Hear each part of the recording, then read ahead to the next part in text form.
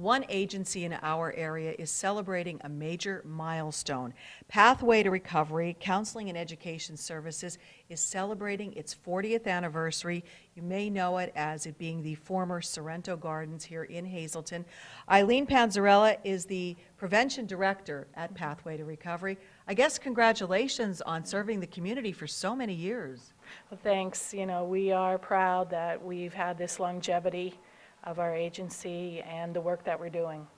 Now, this started back in 1977, and you were telling me, I guess it was a merger of two other efforts that then began and became Sorrento Gardens. Yes, even starting from the 1960s, there was a halfway house, and there was also an alcoholism council that was run out of the old St. Joe's Hospital.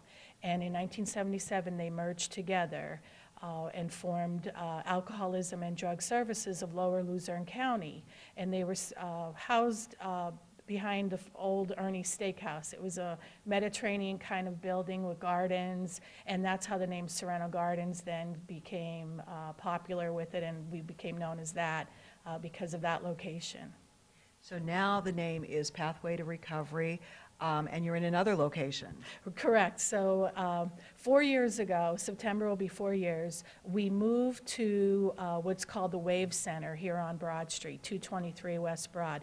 It's the former M&T Bank building. So we were able to purchase our own building for the first time.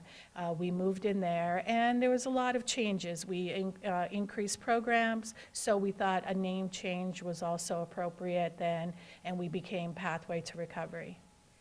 How have the services changed over the 40 years? I'm sure they've changed a lot, but you've really grown, and you're offering a lot of services that maybe some people aren't aware of.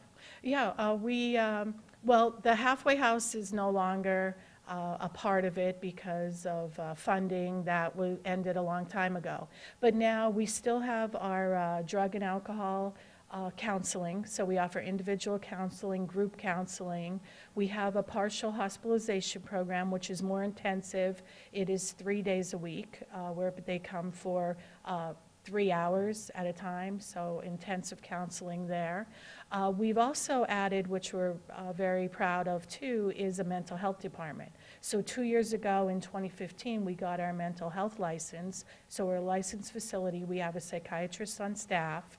So we also do the mental health counseling, because we found out that a lot of drug use and mental health issues go hand in hand. So now it's a one-stop shop where someone could come and get help with both issues, their mental health issue and their drug issue under the same roof. Do you find that people are hesitant to come forward to say they have a mental health issue? I know it was always taboo in the past to talk about it, but that's not the case. And people can get help and they can live a normal life, correct? Definitely, and I think that's what the focus is on, is that these are diseases just like any other disease, and you could get treatment for it.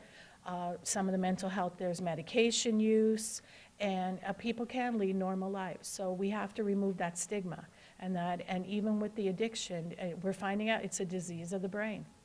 Well, you're dealing with helping people who already have problems, but you're also trying to prevent future problems. You're taking education services into the schools and trying to educate our youngsters so that they know to stay away from drugs and alcohol. Yes, in 1979, our prevention department was actually the first in Luzerne, Wyoming County on that, so we've continued those services to today. Well, congratulations, 40 years in the community and going strong, and we thank you for the good work that you do for so many people. Oh, thanks a lot. Eileen Panzarella from Pathway to Recovery.